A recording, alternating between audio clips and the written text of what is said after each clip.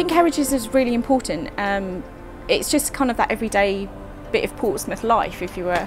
Heritage is so important. Like I say, it moulds you to who you are. It makes you what you are. Your family pass it down to you. Whatever's around you, it makes you you. I have 3 children and 7 grandchildren, and it's very important to me that they grow up knowing that it's about.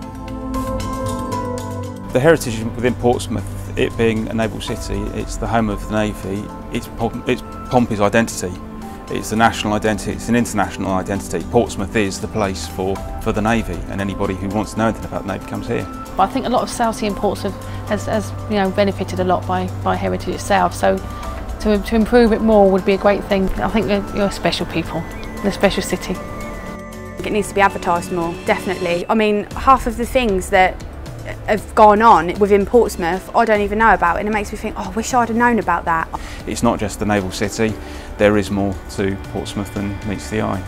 It would be nice to see slightly less money spent on this and slightly more money spent on smaller type things within the area.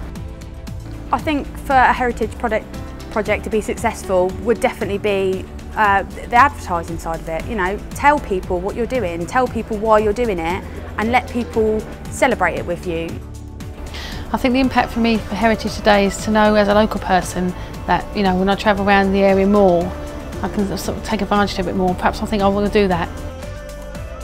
Made me think about Portsmouth, because you kind of tend to take it for granted, sort of walking past the seafront or the dockyard or everything, it kind of blurs into one because you live here. It's certainly been an eye-opener as to what's been going on and where the money's been spent. The most surprising thing that I've heard today is definitely how many projects have been done in Portsmouth that I didn't even know about. Like, so many things. It makes me proud to be from Portsmouth.